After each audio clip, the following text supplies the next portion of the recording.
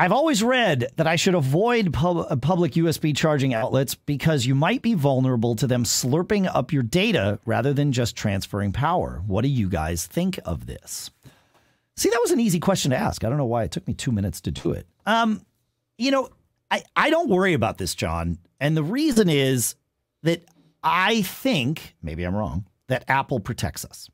Because every time I plug my phone into like any data capable port, like on my computer, anytime I plug my phone into my computer, the phone asks, do you want to trust this USB connection? And that doesn't happen when I plug into a charging only USB device. It only happens when I plug in to a device that wants to pass data across the USB connection.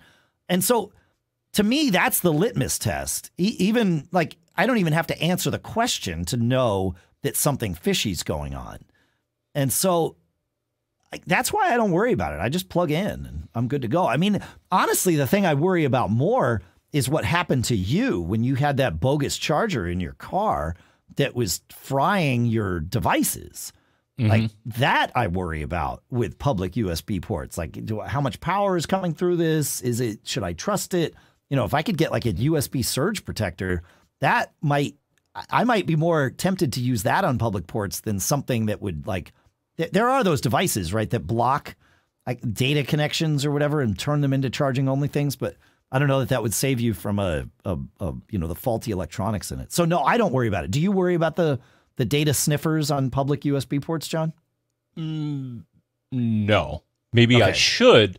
But yeah, as you pointed out, so if you do a search here, and I just did it here, search for USB-A data blocker. Okay. And actually the first thing that came up is something from a company called PortaPow. Okay. And for two of them, it's $8.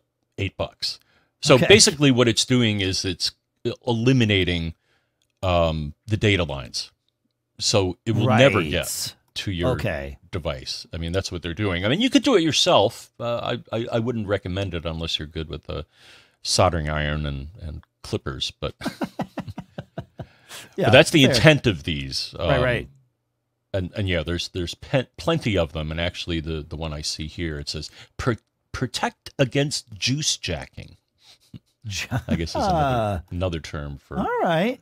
Okay. People try that. But yeah, I mean that if you're worried about it, then I would think that's the way to go about it. Yeah. I don't for the reasons I mentioned. I just don't worry about it. I feel like the phone's going to tell me. Maybe I'm being foolish. Let us know if I'm being foolish. Feedback@macgeekgab.com.